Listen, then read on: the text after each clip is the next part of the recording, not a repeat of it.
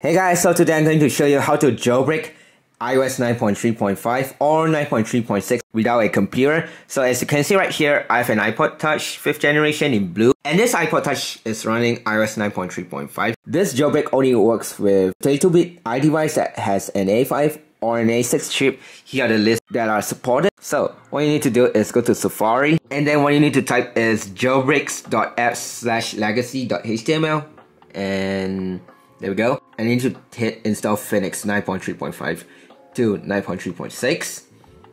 And there we go, it shows a pop-up. Jailbreaks.app would like to install Phoenix, hit install, and then go to home screen, and then it should be right here. And as you can see, it's downloading, so we're gonna wait for a few seconds. So it's done installing the app. If you open the app, it shows Untrusted Enterprise Developer. So what you need to do is go to Settings, General, and go to Device Management. Hit this, trust, and there we go. The app should open, which you can see it actually works. So what you need to do next, which is hit prepare for jailbreak, and you can read all the terms and conditions if you want to. Hit accept, and you can see it shows free mixtape available, dismiss, and you can see right here. So there's this text that says proceed with jailbreak, so hit that and begin installation. So you can see right there, it's preparing jailbreak, and here are the offset that I found. So I would recommend hit use provided offsets. So you can see right here, it's jailbreaking,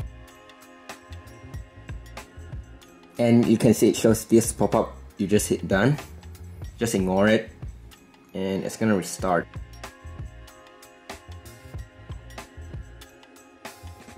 There we go. So select to unlock, and there you go, you got Cydia right here. And here you go, this is Cydia. I would recommend update the Cydia stuff, because make sure you're up to date. And this will show up, and wait for this thing to stop showing. So you just wait and then hit that thing right there. So does this pop up that show to essential upgrade? I would say just hit complete upgrade, and then confirm, and it's downloading all this stuff.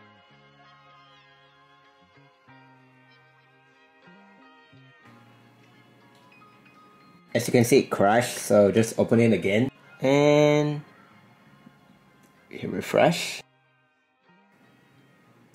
and there you go, you're pretty much up to date. So you hit reload, and there. Also, I'm gonna show you this extra thing. Since Phoenix jailbreak is semi-tethered, here's what you need to do if your device got restored, or you reboot, or if you just power it on. Okay, my iPod just reboot, so if you restart your iDevice and you just open the app, it's not gonna work. So what you need to do is go to Phoenix again and hit kickstart jailbreak, and it's preparing for jailbreak, and hit use provided offset, and it's doing its job.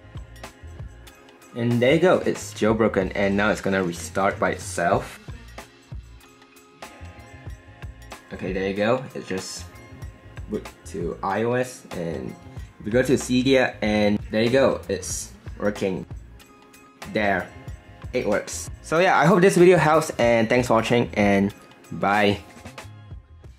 Look at this iPod right here.